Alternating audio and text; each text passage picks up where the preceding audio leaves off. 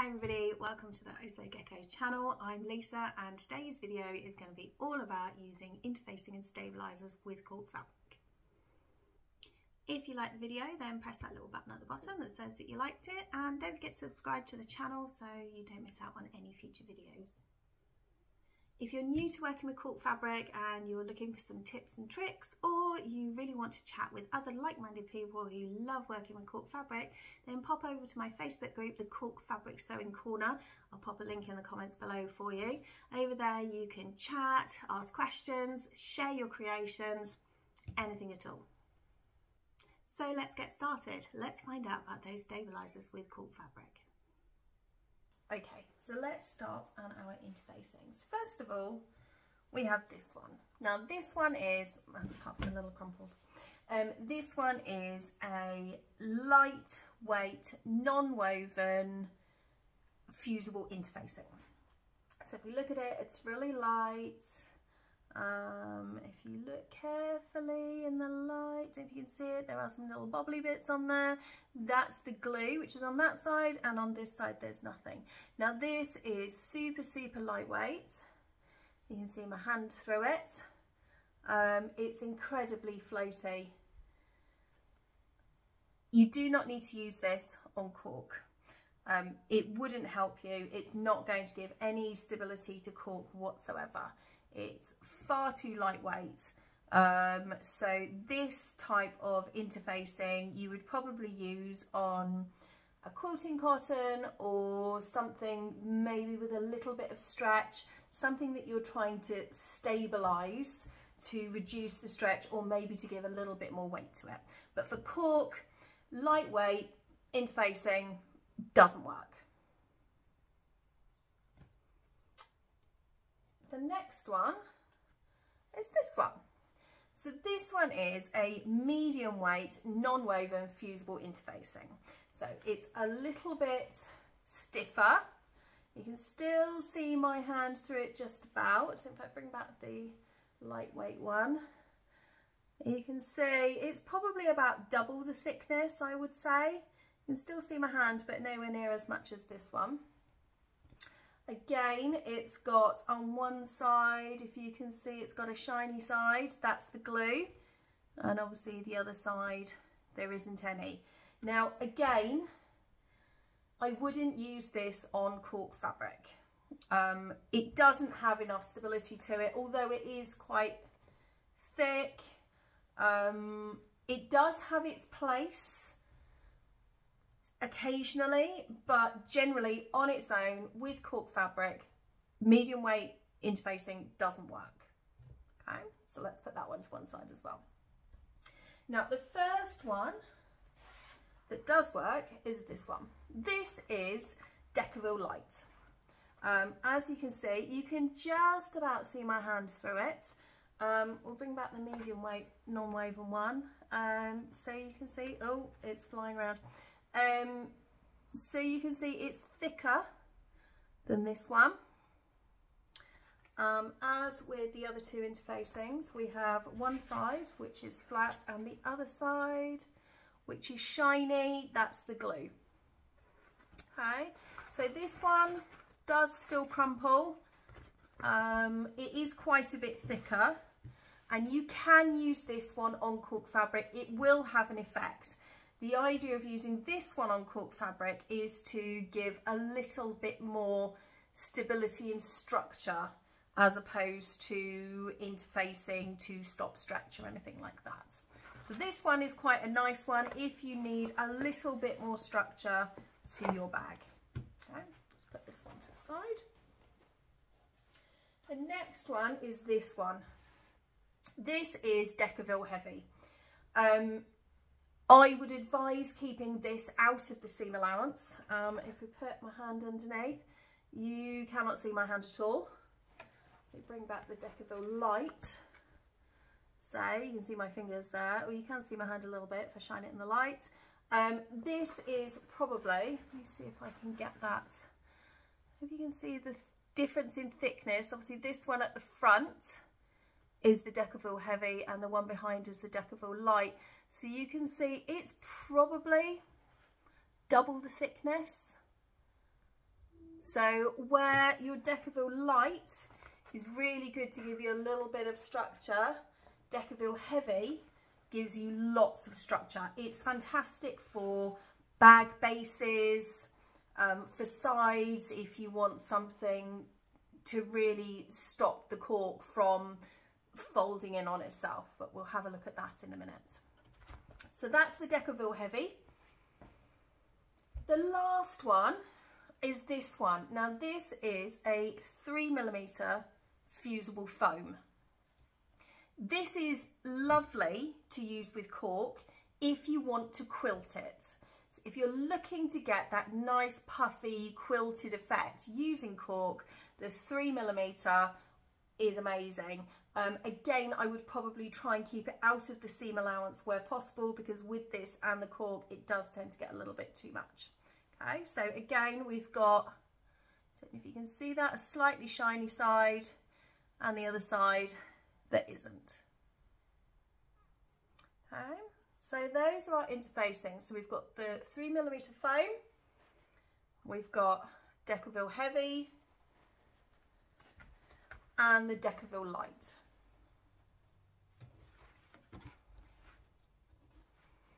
Okay, so you can see, I think, lined up how the thicknesses change from lighter through to the slightly heavier ones. Now, I did say that, put those to one side, the medium weight interfacing has its place with cork, not on its own, but if you're using a fusible foam.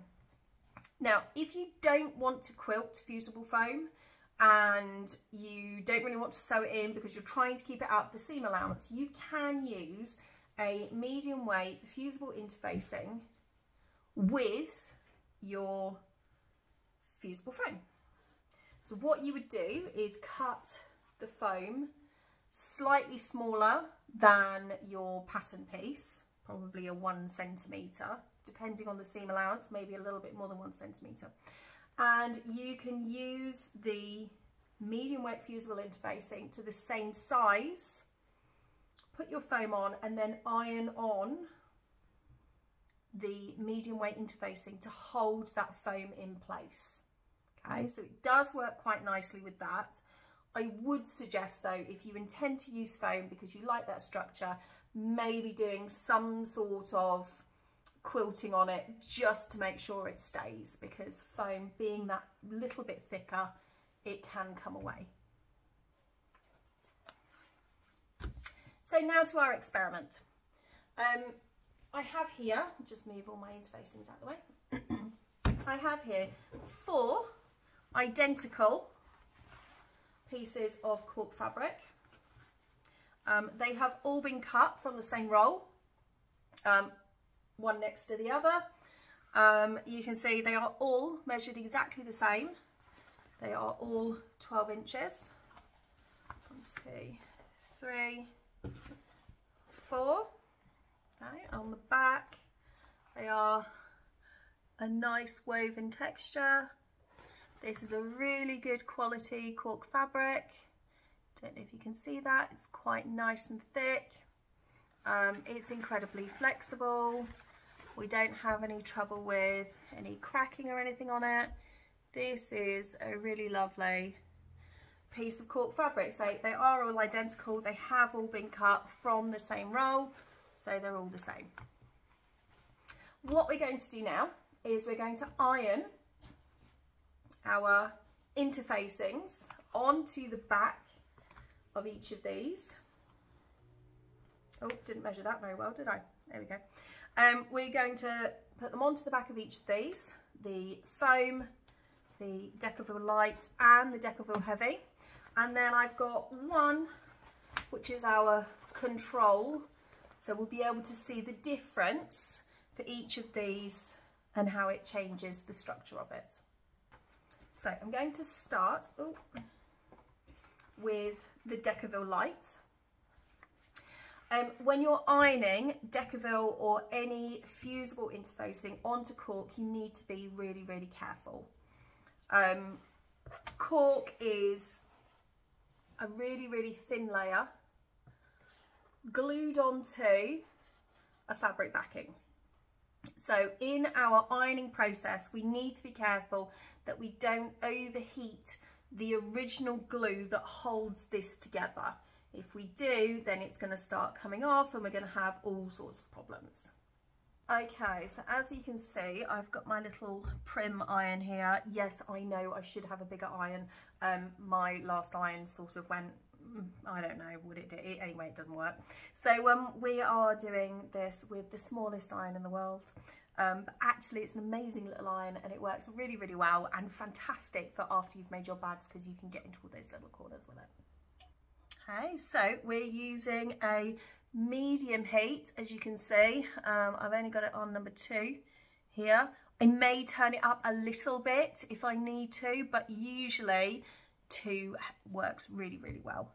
So we're going to start by just warming up the back of the fabric. Okay, it doesn't have to be hot, just a little bit warm, just to start things off. It's actually quite cold in my sewing room today,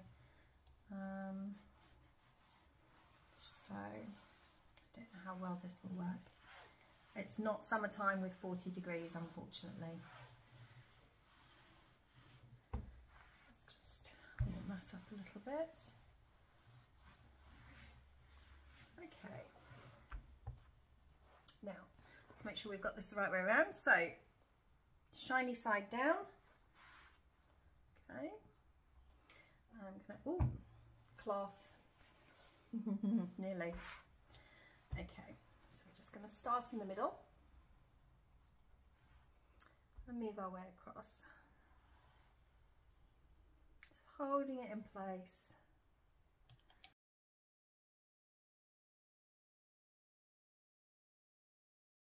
Don't hold it anywhere for too long because it might burn or it might release that original glue, which we really don't want to happen.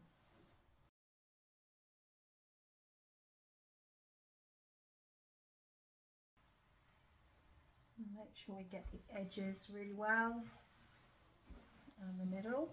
Now, this is hot, mind your fingers, it does keep the heat quite well.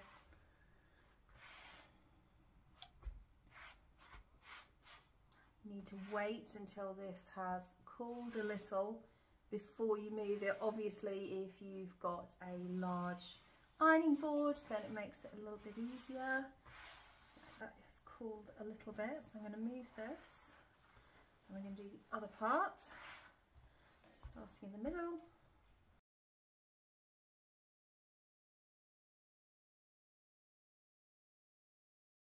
Making sure we've got the middle, right, hold it again. It is quite hot, mind your hands, it does hold the heat really, really well.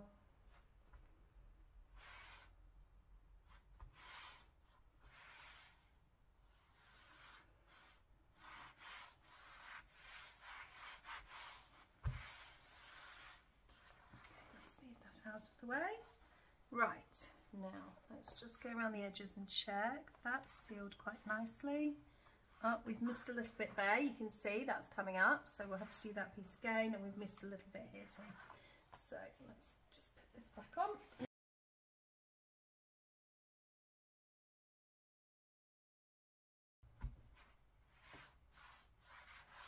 This does take time, it really does take time, but it's worth it in the end. If you rush this stage, then what you'll find is as you're sewing or as you're turning your bag through, that your Decovil, whatever interfacing you use, will start to peel away, which you really don't want to happen. Okay, let's just check this, that's okay. That side is okay. Right, you can see there, I don't know if you can see, here in the middle, we're lifting up. Can you see that? That tells me that that's not sealed properly, so I need to do this bit again.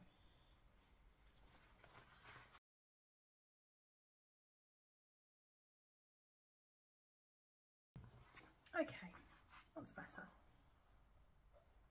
Right, let's put this one to one side and we get on and we're going to do exactly the same thing with the rest.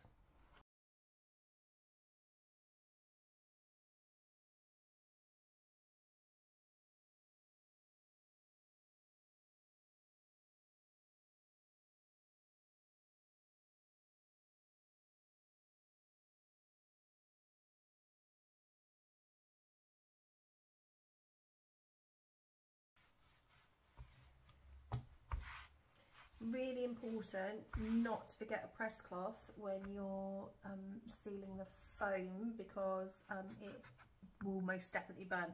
You can get away with the Decovil and Decovil Light without a press cloth, but I wouldn't advise it with the foam, because obviously the foam will melt.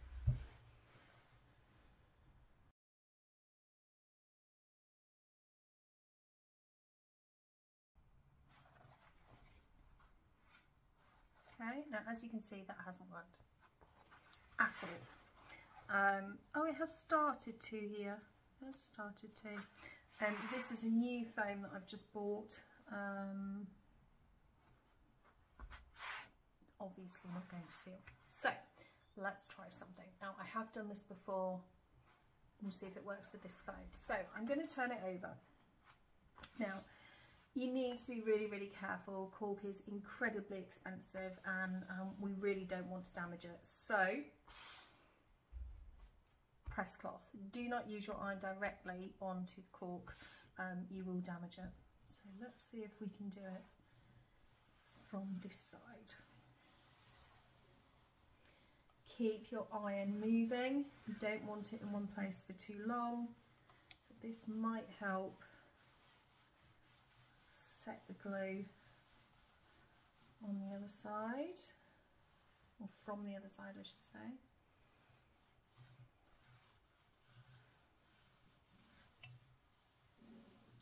Keep your iron moving.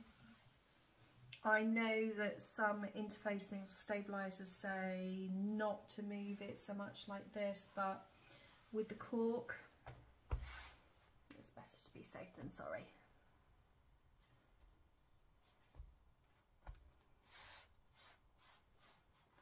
Oh, that's incredibly hot.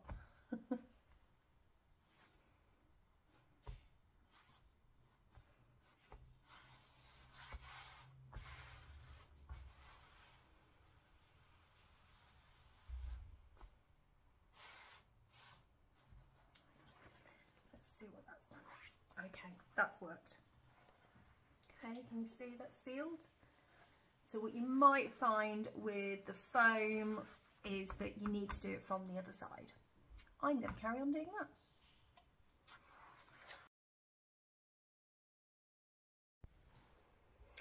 that. Okay, so we've got our 1, 2, 3 cork pieces that have been treated, and we have our control cork, which obviously has had nothing added to it. So let's start. So with our control cork, you'll notice that it crumples up quite nicely. It's quite floppy. If we hold it, it drapes straight away. There's no real structure to it as such. It really is quite bendy and pliable. So this is our control one. Let's start with the Decovil Light. Leave this one that way. So as you can see, we're now going quite bendy. It's a lot more solid. Has a little bit more structure to it. If I bend it, quite a large loop there. If I bring back our control one, you can see this one sort of wants to crumple in on itself, where this one is definitely holding its structure. If I hold it on my hand, oh, you can see it's not really, it's bending a little bit here, but it's holding its structure, where if I do this one, see this one is bending around my hand. So between the two of them, let's put that to one side. Next is the Decovil Heavy. So again, we've got our control, which is super floppy, bending around my hand. If I put the Decovil Heavy on my hand, let's move this one away so you can see. Not really bending at all. that is pretty much flat on my hand, bending a little. If we fold it this way, you'll see it's structure of it. It sort of wants to hold. We've got quite a big loop there. Let's put it next to the Decovil Light.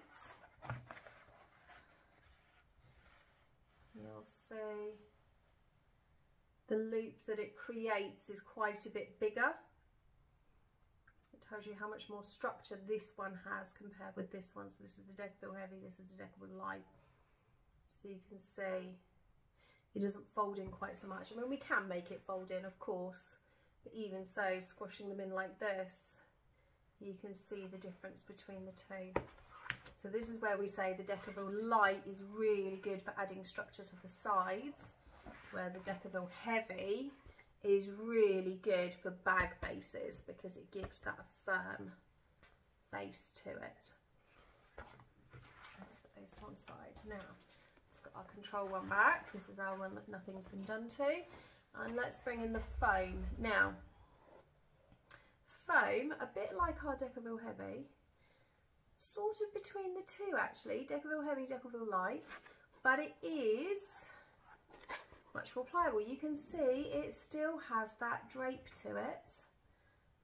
It still wants to bend round. If it's in my hand, you can see it's still draping nicely, where the Decovil Heavy is more rigid.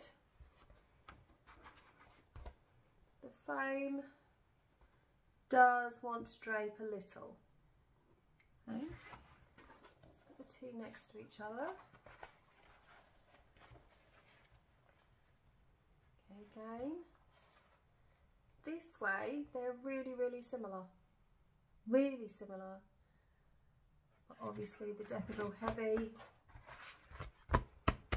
has that structure, it will lay flat, whereas the foam, you will get that bouncy drape to it. And again, if we bring our control piece in, compared with our foam, our control piece is bending over, where our foam is only ever so slightly bending. Okay, so I hope that's shown you a little bit about the differences between the fabrics, between the stabilizers, I should say.